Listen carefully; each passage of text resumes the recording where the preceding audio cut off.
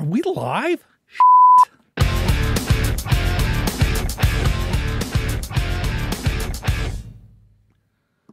Well, hello, everybody, and whoops. Welcome to another episode of Jim and Rob Over-Analyze Movies, the live video podcast for people who love to talk about movies as much as they love watching them. And yeah, we got another great show for you tonight. It is a back-to-back product episode, corporate product episode. Of course, a couple weeks ago, Jim and I took a look at the other half of the other half of Barbenheimer, Barbie. And tonight we're going to look at a Canadian product / company thing with a different ending. And that is BlackBerry. Yeah, really looking forward to this. But I think first I need to bring on my co-host with the most, the man, the myth, the legend, the Kubasaw King of Winnipeg, Mr. Jim Chaboyko. How are you, my friend? Good, although summer's going way too quickly. But other than that, I'm doing fine. It is going. Yeah, I was out I was out this evening earlier, and all of a sudden it just felt, wow, like too soon, man, too soon. Exactly, yeah.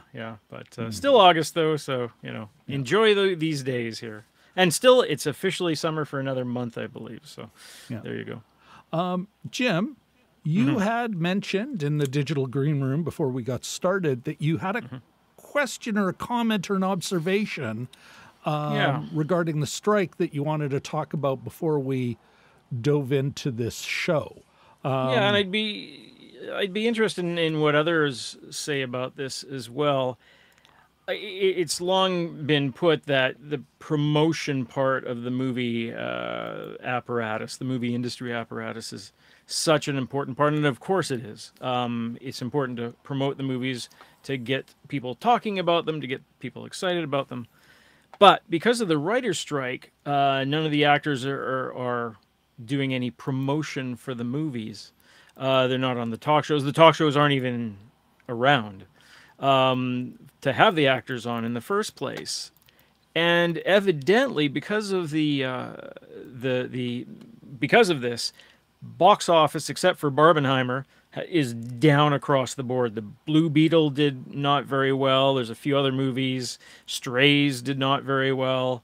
I was just getting a bit of an update before we started, and they're saying it's because of the publicity.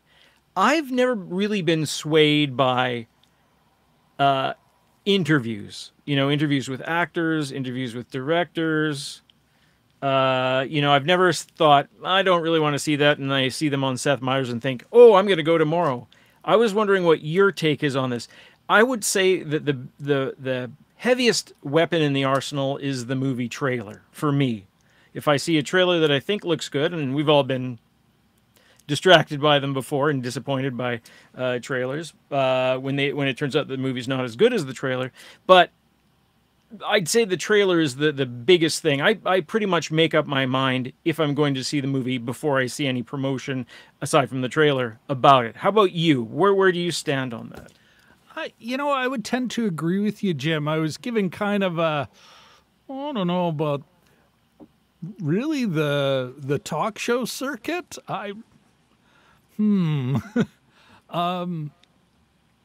Yeah, I suppose it adds some value, but yeah, I'm with you, Jim. I'm not convinced that that is the real driver of attendance. I'm with you. It's the trailer. The trailer is what gets me excited. I think the name here, actually, Jim, you know what? I'm going to give you a bit more nuanced of an answer now. Sure. I'm not 100% sure that the star promoting a big money with a big marketing budget thing does much, if anything, for the picture, for its economic viability. I think a star pushing a smaller project that doesn't have that big marketing push behind them with the trailer everywhere and, you know, the big Comic-Con splash and all that other earned media for the movie, then I think it might actually add quite a bit of value. Where I think, though, and this is where I think stars being on talk shows, and it is a good excuse to be on a talk show when you've got something to talk about. Yeah. You know, I've met stars. You've interviewed talent. Some of them are not great conversationalists, or not great conversationalists in that venue. You know, maybe great raconteurs at a dinner party, but, you know, not great on a talk show. Not great being interviewed by, you know, a reporter. What I do think, though, and here's the marketing, is that as long as they're keeping their name in and people like that person, because in the end, it's, what do people ask? What's the movie about? That's the trailer. You know, does it look cool? And who's in it? Yeah. And so I think it's incumbent upon talent, especially lead talent. Their job, in part, is to remain in the public's mind. So people go, I want to see that movie because X is in it. Yeah. You know? Now, if we look at Barbenheimer, Barbie, the flick we just saw a few weeks ago, you know, I part of it was Margot Robbie for me. I was like, I like the choices she makes. I was interested because she was in it. It wasn't just the trailer. Oh, the trailer looked kind of, you know, ridiculous and fun. Yeah. I was in it, you know, because of Margot Robbie, that choice. Yeah. Would I have needed her to sell it to me though later? No. Does that make sense? I know that's kind of saying both things, but No, I get your point about the smaller movie and even just sort of a name recognition thing. I mean, people, despite everything, all the information out there about movies, and you know, I would say that it sort of packs a big punch. You know, the publicity that they do. Famously, my mom went to the blind side with a friend who was ill, or the bucket list with a friend who was ill, not knowing that the film was about dying. So, you know, I was like, Mom, how did you not know that? But there's a lot of information out there already, but I suspect there is an inherent value between hooking a star up with a picture and, you know, just sort of getting the word out, the water cooler kind of thing too. But you know, like for me, I have never seen an interview and thought, you know what, maybe I will go see that. It's usually, I know what it's about and I've seen the trailer and you've made your call sort of already. Made up my, you know, the star is never saying anything. Of course, they don't go on there and, you know, sorry, talk there, the project they're promoting. A couple of rehearsed anecdotes and, you know, that and then they say, see it, I'm really proud of the work. All these people were wonderful to work with. They don't, at no time have I ever gone, oh, well, that's, now that she's told me or he has said, now I want to go. No, I mean, if I'm into that talent, I'm into that talent and I'm going to go. And I enjoy that person reinforcing the decision I've already made.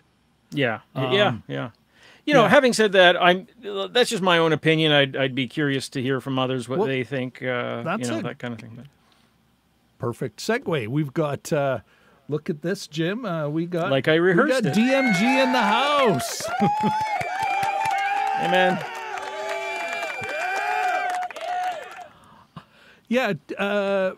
Dragon Movie Guy is in our chat. DMG, I'd love to get your opinion on this. Jim was asking about you know, some folks have said, made a comment that maybe one of the reasons ticket sales are down this summer overall, and some of these movies are just out and out tanking, is that stars respecting the WGA strike or the not the Writers Guild strike rules, but the SAG-AFTRA strike rules, aren't doing the late night talk show, the promotion circuit. They're not promoting the movies. Both Jim and I are like, I don't know, kind of make up our mind, and we think most people make up their minds on the trailer. But love to hear what you think, and we'll keep an eye out in the chat for that. Sure. Yeah. He did catch enough of our conversation. This is a good one, Jim. The whole quote, "We had so much fun on set," close quote. The death knell of whether it's a decent film. Yeah. Well, Jim, another creator in our space, certainly more than us and DMG and another 100 of us combined. Sean Chandler was talking to him the other day, and he was talking about Burn It Down, Hollywood, Burn It Down. Hollywood, an LA reporter, has been working that beat for decades now and writing a book of just how awful it is. And I had flashbacks at times, Jim, as she's telling me these anecdotes of my brief time in, like, the edge, the edge, the local contribution to the Hollywood machine. Talk about the edge of nowhere. You'll never, if you read that book, Jim, what the heck? I want to get the right title. Give me a second here. Certainly, yeah. Accuracy, schmaccuracy. Here we go. Burn It Down, Power, Complicity, and a Call for Change in Hollywood. Written by, of course, everything's going to take forever, but let's, there we go. Yeah, already bought it. Burn It Down, Maureen Ryan. Strong, a big recommend, Jim. It will. This conversation, and I've only really just started. I think I'm on chapter 8 or 9. And already I'm like, oh, I feel sick. Yeah. It just, how the exploitation is throughout the whole thing. And they're all lying. And I don't mean in a bad way, but oh, hey. Okay, DMD is quickly chimed in saying less talk shows mean less box office sales. Yeah, and they say that, and I just sort of wonder what the mechanism or the proof is. Like I don't think I'm right, but I just know how I respond to these things. I you know what? I'd like to see the data. You know, like this isn't the only time when the writers went on strike back in 07, 08 or 07. That shut down the big talk shows as well. And stars weren't getting on. So it wasn't just SAG-AFTRA. Of course, there's other ways stars can promote their films. You see, it's kind of hilarious because, of course, well, that's why publicists were whining about it. They've kind of shut their mouth now because, you know, they still need access to these stars once it's all done. But you've got Deadline Hollywood that's pulling up the B stuff from interviews that were done months ago before the blackout or the blockade. They're, hey, let's look at all these people we didn't give two about. Like, hey, what is the day in the life of the chief lighting technician? Tell us more. You know, some of these, you know, below the line senior people, definitely creative, you know, additions to any the success of any film. But it is entertaining watching Deadline Hollywood Reporter, Variety kind of go, oh boy, a lot of our content really was us interviewing celebrities, the celebs, and talking about what they were talking about. All right. I think that's a great question, and maybe something worth maybe talking about, because we really have been with COVID, these strikes now. And, I'd love to, get DMG's opinion. Maybe we get together in another show where we just talk about what, our different ideas of what makes a show successful. Yeah. On the business side and on the creative side. All right. With that out of the way, Jim, you did, and just a sec here, if I can find it. You had sent me a tweet, if memory serves. A tweet, a zeet, whatever the hell. Seat. This is the Hosa click or something, or eat. All right, where are we? And I wanted to talk about it because for whatever reason, it was one of those things where it's like, what? Oh,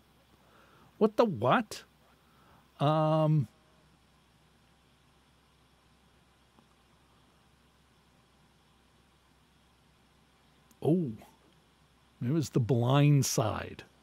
Oh, yes. But no, I don't think it was actually. Okay. You know what? It could have been actually stuff I'm going to bring up in the show later. So never mind. Sure. Apologies, folks. Kind of went off on a tangent there. It's summer. You know what, Jim? Thank you very much. You're absolutely right.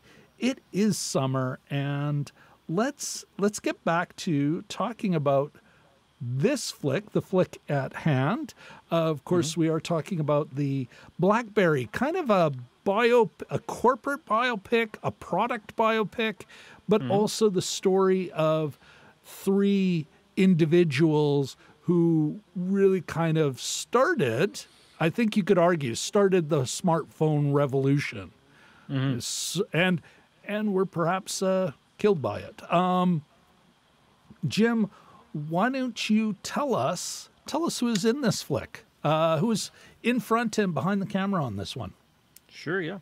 So behind the camera, it was directed by Matt Johnson, who's also in it as Doug, the third in the trifecta there. Glenn Howerton, who many people might know from It's Always Sunny in Philadelphia or AP Bio, stars as Jim Balsillie.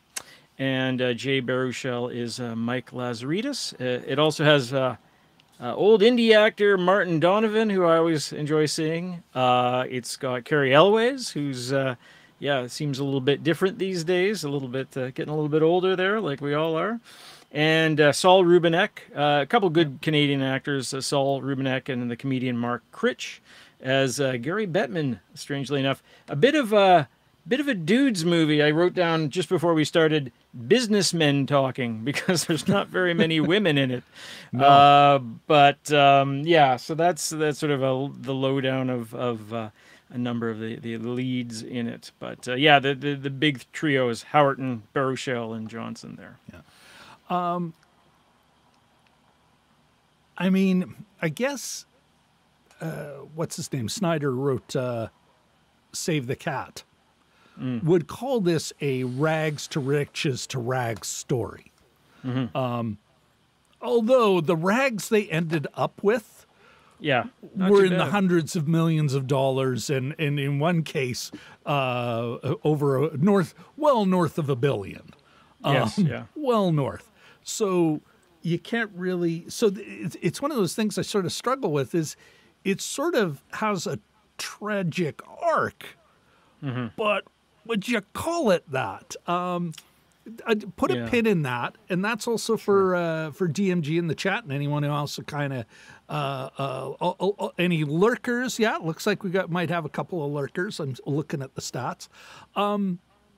But before we do that, before we get into the spoiler zone, Jim, let me ask you this: can you give me your, see it or skip it take on BlackBerry? Sure, I would. For me, it's a bit of a light see it. I was really, the tomato meter scores are off the charts. It's good. We'll talk about some sort of tonal issues and some other things. But yeah, I felt that it sort of started at 100 miles an hour, and there were some dynamic issues. There weren't tons of places to go, but we can get into it. I enjoyed it. I stuck with it I stuck with it to the end. Sounds like faint praise, but I enjoyed it. I enjoyed the entire journey. Yeah, exactly. But at the end, I thought they could have probably balanced a few things a little better. Gotcha. Myself, you know what, Jim? I'm going to give this a bit more of a solid see it, especially now that it's on video. That solid start really is solid. Mm-hmm. And I think it's nice to see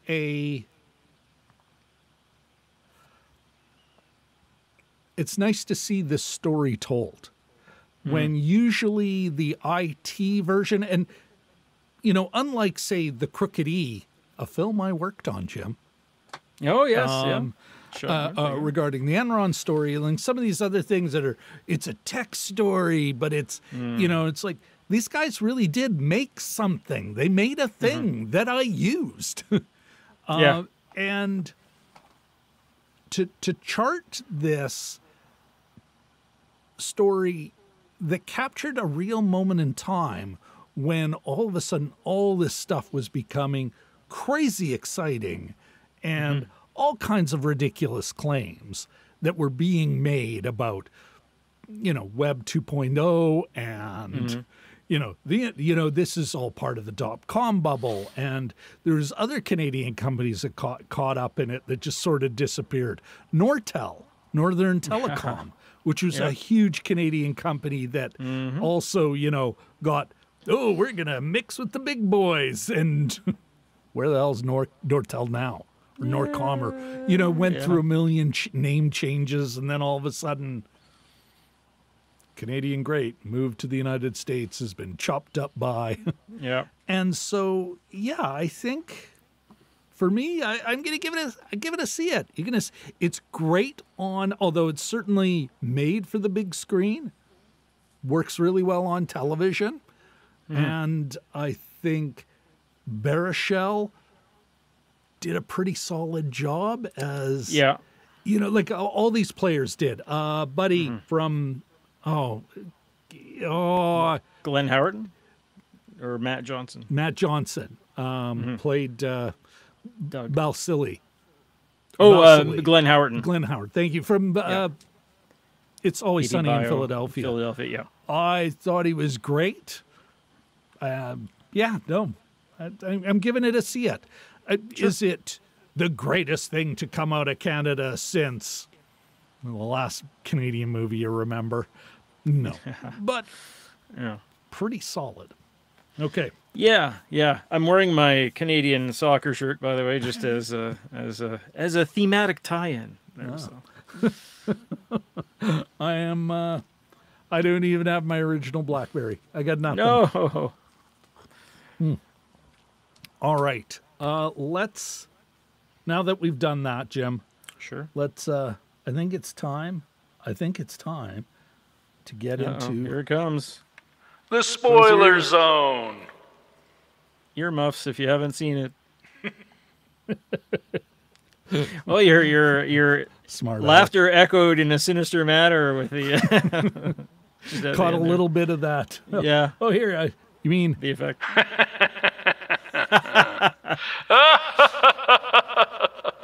I'm trapped in a video game. Here, you know what? I got all of the gizmos. Yeah. All right. We are in the spoiler zone. I asked you at the beginning.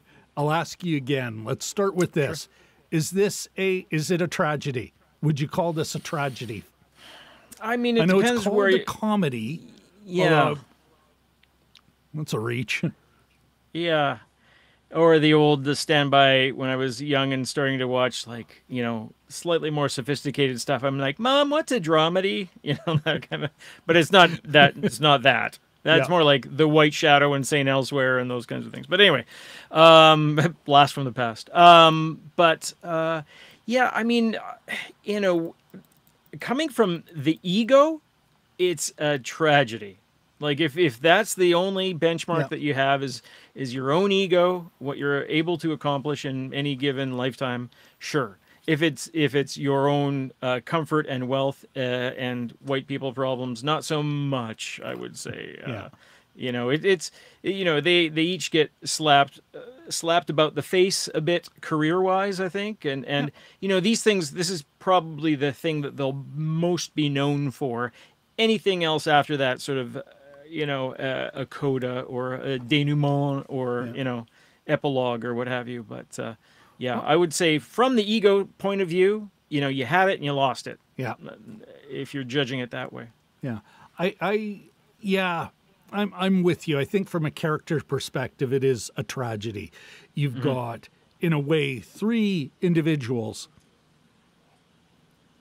who, at the beginning, you kind of see they actually really do need each other. It's a weird line, but I think it works given who the characters are. The two partners, but Doug and Mike. that whole, you know, who's afraid of sharks, pirates, because they're getting screwed by I wrote U.S. that line down robotics, myself. and Yeah. you know, and it's a great line. Again, in context, and it's the first, and it's half an hour in. Balsillie realizes he's the one, he's the shark, he's the prick who you're ready to hate on until he gets to Research in Motion and finds out how doomed they are. He doesn't, and he's out $125,000 of his own money, and he's like, all right, I'm going to kick some ass. And all of a sudden, briefly, you're on his side. You're like, yeah, yell at them. They're all morons who should be grateful a grown-up is there to clean up their mess. Yeah. And so you see these three guys and how important they are to each other, but it's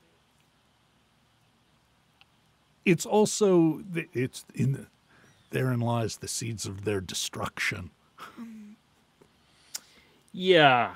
Yeah, no, it is interesting, and yeah, for me, I think one of the problems that I did have with it, and it's not that Howerton's like I thought he was his presence comes in, and yeah, absolutely, he's totally needed because these guys are. Jim, we've got a trash talker in the chat.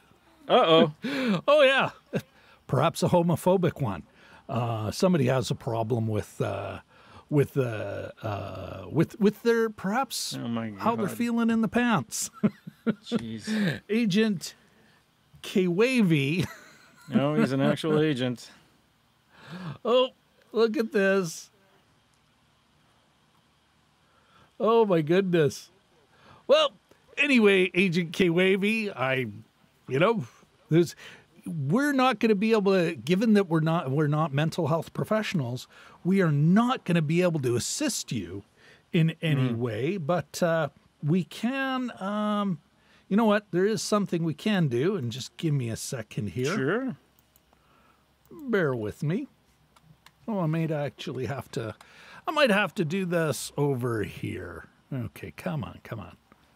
There we are. All right. We'll just do that.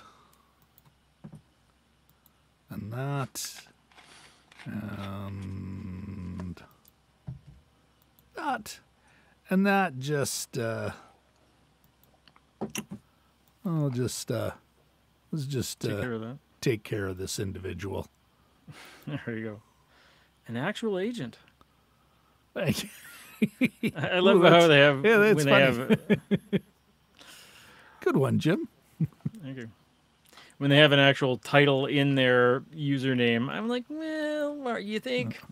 Judge what? Right. Anyway. You know what? On this show, we're certainly not going to tell you, how you should feel about LGBTQ and two-spirited and trans folks. But you know what? You're gonna share that kind of nonsense here. We're gonna turf you out. Yeah. You know what? Yeah. You've had your troll experience. Move along, homophobic bigot. It's like Twitter in here. Oh yeah. Are you guys married? Yeah, that's funny. Yeah, that's where we're on split screens there, Agent. Anyway. So, yeah, no, with the Howerton character, and yeah, absolutely needed. For me, it's almost like sort of... I was sort of thinking it was along the lines of an abusive relationship, not to trivialize abusive relationships, but usually there's like a charm offensive to start off with. Yeah. And it just comes in. He comes in and he's angry immediately. And I think the way he media played this... res for all of them. Yeah. You know, the two-part, like, I gotta stop referring to them as the two partners. Yeah, Doug and Mike. They have names. Frighten and Lazaridis. But, yeah. You know, and I was thinking about this afterwards, and it's kind of interesting because a lot of people would play... Thanks to IMDb, Jim. I gotta show this. If you look at IMDb, how do they describe everyone? With their first names. That's just fucking Jim. Great. Whoops, sorry. And the two women That's that are just in it. Great. All right. Anyway, where the hell were we? Okay, let's get this. There we are. Lazaridis and Fragan. Thank you. Okay. So, sorry, Jim. So yeah, no. So basically, after watching it, I thought sort of. Now, most people would play Balsillie with a little bit of a wink, right? And they would say, "Well, I'm not this bad, really," but he's just all in. Yep. I sort of likened him to Robert Patrick's Terminator in the second Terminator movie. Like there's just no. It's almost like in a robotic anger. I know that's contradictory, but it's like I hear what you're saying. Yeah, you know, like it's a malicious presence that he has, and there's no winking. There's no like, this is just a thing that I do. This is just a character I play. You know, he's bashing phones and that sort of thing. So when you start off with like that, to me, it's like one of those Eminem songs that just is like immediately out of the gate, and there's not a lot of places for it to go in a story sense of the way. So I'm not criticizing the portrayal. It's just the way it's written. I think the character of Lazaridis, we're already shown his code. See what I did there? We're already shown what from the start, what sets him off, what appeals to him, that sort of thing. When there's an intercom that's buzzing and he goes to fix it before their big meeting. The meeting they need to be successful to save the company because he has spent all their money. Yeah, they are bouncing payroll checks. Yeah. And yet he's still sort of distracted by that. So anyway, but Howerton comes in, Howerton's Balsillie comes in, and he's just immediately out of the gate. He's like a rage, a wrecking ball. Wrecking ball, yeah. And so there's not a lot of dynamics. Like there's not a lot of places for him to go. It's just like let him loose and see what happens. And that's sort of the tone of it. And I sort of would have liked a little bit, I know it's based on a true story or what have you, but apparently the Fragan character, they didn't even know much about him, so they had to make a lot of it up. So I mean, it's again not a documentary, as we've claimed, as we've stated with other movies, based on a true story. So that's one of my inspired by very loosely inspired. Yeah. So. But I mean, but I thought the Mike Lazaridis character, Jay Baruchel, was there was a lot. I mean, you knew what was going on, and there'd be little code words like "made in China," things that would set him off. That are peppered throughout the entire movie, and they give you a good sense of where it's going. So, the folks on the screen there is the actual book that the film is technically based on, Losing the Signal, the untold story behind the extraordinary rise and spectacular fall of BlackBerry, written by Jackie McNish and Sean Silkoff. Find it on Amazon or where better books are sold. It did. The movie did make me want to read the book, though. I have to say, that's Yeah. if anything going for it. I thought, yeah, that might be an interesting read. Let me ask you this, Jim. Just kind of digging a little deeper into that. Yeah, it's not a historical, although it gets some of the main beats. Mm.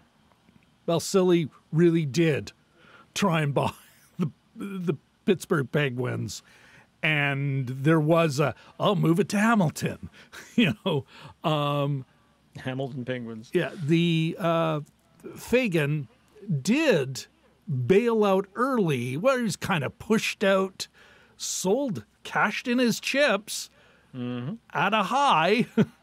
That said, what did you think of the historic vibe of it?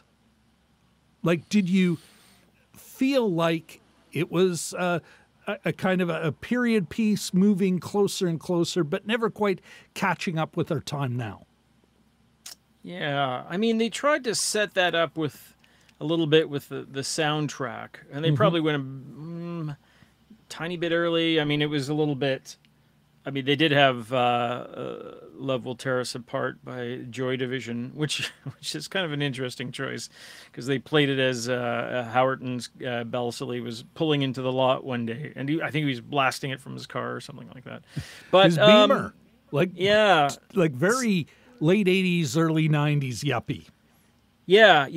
I mean, and some of the music choices were a little bit, again, one of my bugaboos, a little bit obvious without having a real direct connection to what was going on in the screen. I mean, they threw Cannonball in there, The Strokes, and a few songs I like and I like to hear, but that you may have made some other choices. I recently watched Royal Tenenbaums, and man, my man Wes Anderson knows how to pick a tune to fit the moment, not just for the cachet of its being a past hit. And but he anyway, doesn't hit it as he picks his moment to get the hit, to get the emotional hit. Otherwise, all of a sudden, the soundtrack will pull back again. Yeah. But I guess it was it's a tricky thing where it's not. Oop, Jim's cutting out a little. Mr. Jaboyko. Oh, we got you back. Say that again. You cut out a bit there. Sure, it's a tricky thing to maybe go back 20 years as opposed to going back 50 years, I think, where the changes are a lot more obvious. I would be a horrible continuity person, I think. I would fret about everything. But I suppose it does a fairly good job. The hairstyles change, but that might have been Howerton's Balsillie is bald. The one who's changes the most is Jay Baruchel gets a better wig as the movie goes on, better, more well coiffed, and then Matt Johnson's Fragan, Doug Fragan just has the headband, the ever-present headband, and the sort of the shaggy hair. So, I mean, I guess it does an okay job of that. I wasn't sort of approaching it like a period piece myself. But is there anything that stuck out for you? Like, did you think it did a good job? I really enjoyed, especially the opening sequence or the credit sequence. I really enjoyed that, and I loved the way I was taken back to the 90s and some of this stuff. I'm like, I worked at CompuCenter peddling early personal computers in a mall, and U.S. robotics modems and all that stuff. So I was taken back, especially that TV vibe it had. That TV, pre-flat screen, pre-streaming television feel to it all. I really enjoyed. And unlike you, I'm a little less discerning when it comes to the soundtrack. And so the earlier hits were, I was down with it. But I do think, I think it kind of understood that it was a period piece. I do, once you say it, Jim, so I was like asking you about the music. Once you say it, it's like, yeah, no, you got a point there. It's rare that we've looked at a movie where we're both kind of like, wow, that was perfect. I do want to quick shout out to DMG. It says, if any celebrity was going to move an NHL team to Hamilton, shouldn't have been Lin-Manuel Miranda. Yeah, it's good comment. Oh, that Hamilton. Oh, wait. What am I? Why am I wasting time? We actually have. I have. Yeah, I was actually thinking Brian would bring out some Hamilton personality out of his hat there, but I'm like, how much does he know about Hamilton? But yeah. Anyway, that was Sheila good. Cops? I don't know, but Here's something I wanted. Okay, what do you think what do you think, buddy? What's his name again? What do you think Matt Johnson is saying about? What do you think he's saying with this movie? In several different ways, I think it's a cautionary tale about, on several levels, about success, about overconfidence, about, Ego? underconfidence, ego. Yeah, and I think that's the easy answer, cautionary tale. But and also, things move, whether he meant this or not, but things move rapidly in these sectors. I mean, they were on top of the heap for I don't know how many years ultimately, but it ended pretty, even from my own memory. I never had a BlackBerry, unlike you, but yeah, it seemed to end pretty quickly there. It was, relatively speaking, overnight. That's, what, it was a number of Canadian commenters, and this is the tweet you had sent me, Jim. Here, I want to pull it up. Let's pull it up here, folks. You had sent me a tweet, some Canadian commenters regarding BlackBerry. Oh, yes. And so here is, so we got it up on the screen now. And then that's what I remember that so now, yeah.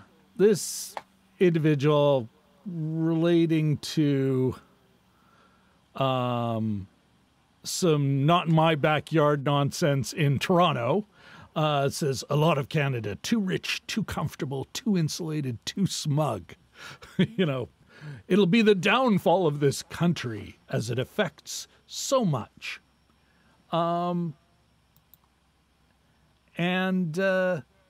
Somebody jumps in and says, that's exactly how BlackBerry, formerly known as RIM, Research in Motion, failed. They laughed at the iPhone with their newest software engineer was showing them, when their newest software engineer was showing them one he was using with joy in the States. And it's like, yeah, that's it. I don't think that's an accurate anecdote, but even if it was, you know what? I find it entertaining that there are this desperate need to,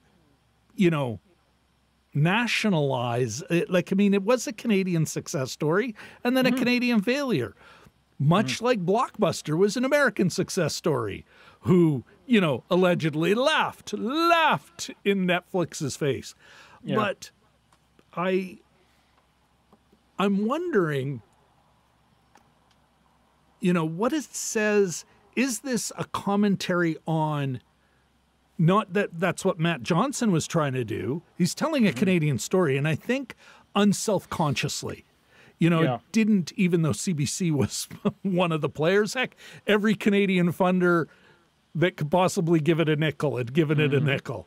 But it didn't feel like that self-conscious thing that you and I have, talked about when covering other Canadian films. This one also didn't have that feel for it. like it was boostering or it was just shamelessly knocking. It was just telling a story about this thing that was in Canada. But some of the commentary, like this individual online, it's like, what you know, really?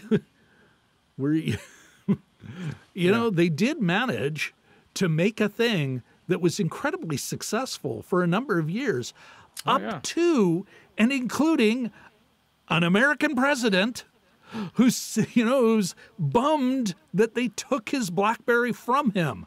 That was in 2008. They're like, yeah, okay, well, we'll give you back a...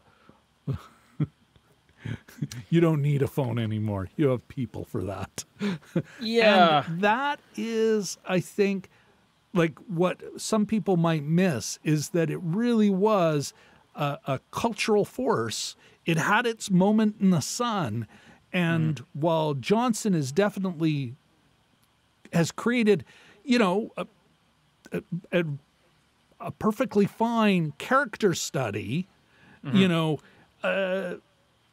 it also shouldn't take away from the fact, or it should encourage people to kind of look and say, yeah, you know what? This thing really was a thing for a while. Yeah, yeah. And then wasn't. Like so many other inventions. They come, they have their moment in the sun, and then they go. Because somebody else makes something that may not be better or worse. It's different, and it captures what consumers wanted then. You know, I think if I was to criticize Research in Motion, is it didn't realize that its future was in becoming a consumer good. Apple always understood. It's like, yeah, we might sell that we're a high-tech company, but at their heart of hearts, they know, no, we're a consumer electronics company. And so they thought that way, whereas... You know, Research in Motion was, well, no, we're a big business high-tech thing, and this is what we do. And it's like, I don't know. Remember all those pearls that were around? Yeah, you either had the grown-up BlackBerry, because that's what your company did, or, you know, I worked for the city at the time. That's when I got my BlackBerry. Oh, is that why? Yeah. Okay, but, you know, or you had the Pearl, which was super popular, like crazy popular. Yeah, until the iPhone basically said, you know, this is a consumer good, you know, whereas the BlackBerry was never, you know, and yeah, they mismanaged that, but a lot of companies do. Some survive, some don't. I'm kind of rambling here, but do you know what I'm saying? Like, well, yeah, you know, and there lies almost every company. You know, how many of us had Ataris in our basement, you know, or on the downstairs TV set for, you know, throughout our childhood. The Atari ST was a competitive machine for a while. Oh, compared you know, I know to the Mac and Commodore. You know, the Commodore Amiga, the Commodore PET, the Commodore 64, which for years was still the most successful individual sales machine. Like for years.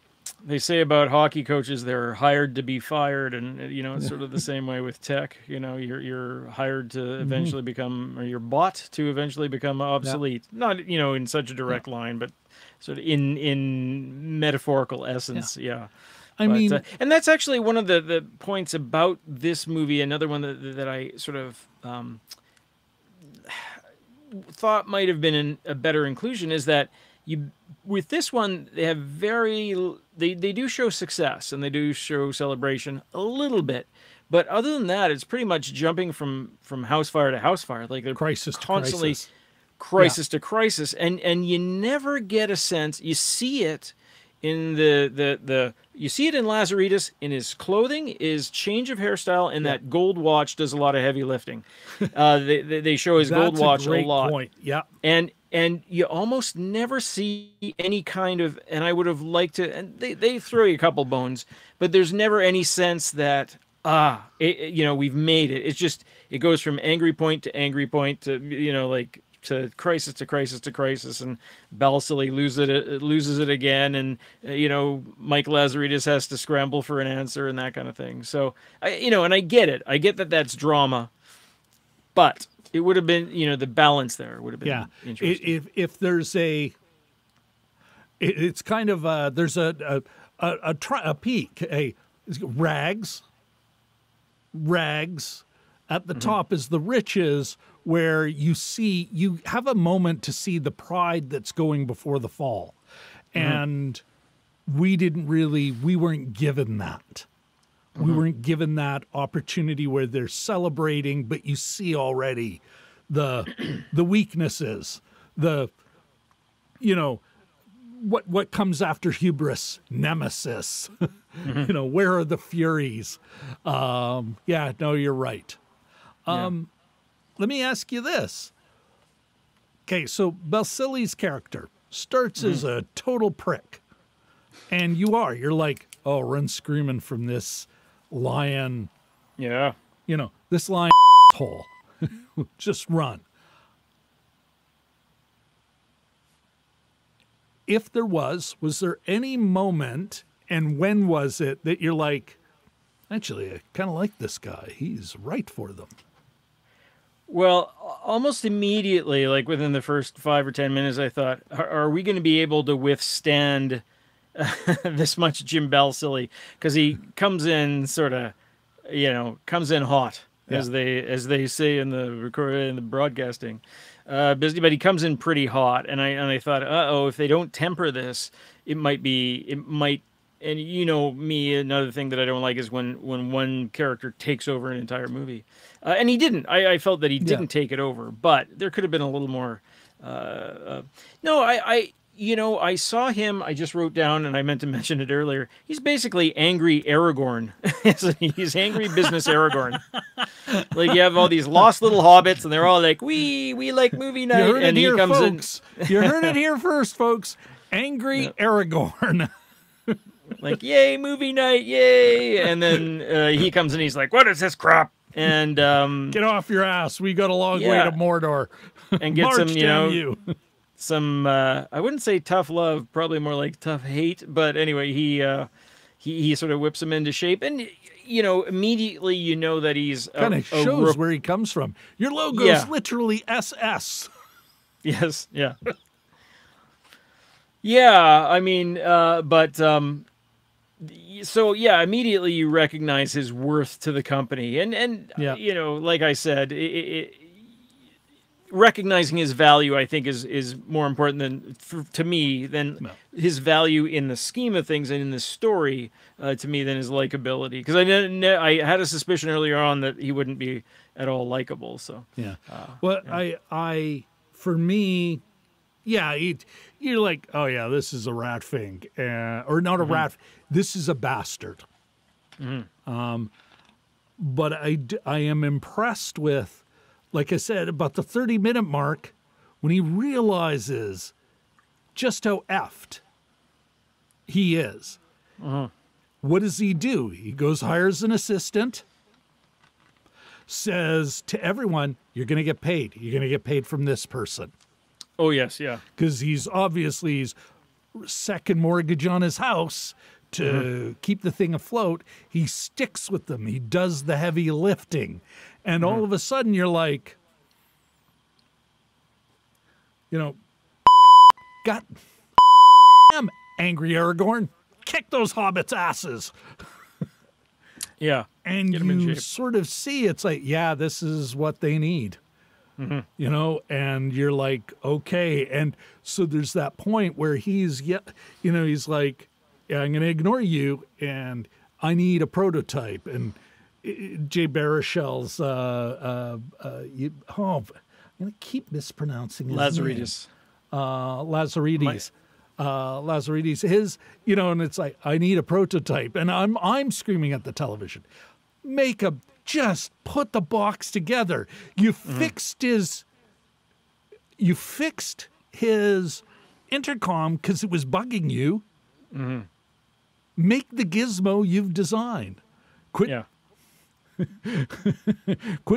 around with his telephone. Oh, I can fix this. It's like, geez Louise. And I enjoyed that. And that kind of owned me for the rest of the film. Where you see where they're all important, that, and in so many of these business partnerships, Like, this isn't just a movie with Shakespearean elements. It's also the story of a zillion business partnerships where each business partner sort of misses the point of the other partner. Kind of, doesn't realize it's like, no, we got this shark because we're in amongst pirates who are out to screw us. While at the same time, saying, hey, pirate or shark, back off. I am the guy who's going to come up with the idea to get us out of this jam. Quit promising things I'm telling you I cannot deliver. And then the other, that they were all important, and that because they didn't value that, or value it enough, or put that front and center, that's what kills a partnership, but does make for a great tragic ending. Yeah. One more, actually, you know what? First of all, let's take a quick look at the chat. Sure. It's DMG, it's like, apparently I'll be here all week, folks. Enjoy the veal. I wonder if I can rent an HD DVD copy of BlackBerry at Blockbuster. Watch it on your iPhone. Okay. Jim, you know what? Jelly Duck 100. Oh, hey. What do you get when you eat a BlackBerry? A Bluetooth. Oh, my goodness. That's actually kind of funny. It is. We do have, you know what? It's tiny yet mighty. The Jim and Rob Over-Analyze Movies live chat. Still the best chat on the internet. It's great to see you, Jelly Duck, and a great singer. Move up above for DMG had a couple. All right, Jim, Mr. Cheboyko, let's, final thoughts. Let's talk about final thoughts. And I wanted to ask you this, Jim. Do you think that, like, in some ways, I kind of thought, all I did is I wrote down hardball, as they were describing how they were getting screwed by U.S. robotics. Yeah. And this was also the same time that Microsoft, and everyone may think Buddy from Bill Gates is a nice guy. Not a nice guy. Not a good guy at all. Even his charity is about grinding poor countries to accept terrible patent law. But this was the same time when we're finding out just let's make sure I got my button ready. What miserable Microsoft were when they were pushing Netscape Navigator, the first really great browser, basically out of business. The same time, and all I could think of is, is there a missed opportunity here that it really could have been a movie about, American business hardball? Yeah, I mean, like, we love these narratives. I'm thinking of the Nike Air, where it's about character and believing and all that stuff, and it's like, I don't know. This movie at least gave you a hint of maybe it isn't. Somebody mentioned, too, other kind of entrepreneurial films that have been released this year. And we've done a number of them. We've done Air. We reviewed Air, and we talked about Tetris, which is something similar. Had a bit of that cutthroat, but really still about the human spirit. Yeah. I mean, they did have a little bit of the hardball with Cary Elwes, Carl Jankowski character and that sort of thing. I mean, could they have gone in deeper? Maybe, yeah. I mean, there was a lot. I think they had at the beginning, with Jankowski. Like, in some ways, better than other films. Like, I'm thinking, talking years back, Tucker. Oh, yes, Tucker. part of Jeff Bridges' Jeff Bridges. 90s. Yeah. I think 90s. Like the narrative is the good entrepreneur ruined by big business. Yeah. Run out of business by big business. Hey, you could call it the Fountainhead. Ugh. And around. But the Fountainhead would be another one of those, the evils of big business. And of course, there's communist toadies in government. Because Ayn Rand makes no sense, really. But I thought, maybe a little bit more of that, like just not without making any moral judgments. That this is, everyone's fighting to survive. Yeah. No matter how many billions they have, they all think they're about to die. In a way, Putting going back to food what you're on the talking about with the table. strike, you got thousands now at the verge of being in the poorhouse, so that, a couple of dozen true Rockefellers can keep duking it out with each other on who's got you got a 50,000 square foot super high tech, evil lair mansion island thing. I've got two of them, Yeah. Yeah, 2 years after COVID said, look, the arts saved us all, saved all our sanity. And now they're all out of work. But this is going to drive you insane. Tucker, 1988. Yeah, Tucker, the man in his dream. DMG was in the chat, and he's wondering if we're going to business biopics. Flamin' hot coming up on next week's Jim and Rob. Well, I'll just have to wait. Yeah. Stay tuned. This is actually a perfect time to hit that like and subscribe, folks. Of course, yeah, don't forget to ring that bell. Get notified on what we will be watching. And of course, folks, you've noticed our summer programming has been a little less consistent. We will, once we get out of summer, Jim, you're headed on another wonderful adventure soon, aren't you? Yeah, I'm going to catch some shows where actors are still working in the Big Apple. Little shortly, Broadway action. Little Broadway, yeah. Maybe see that Hamilton that everyone's speaking of.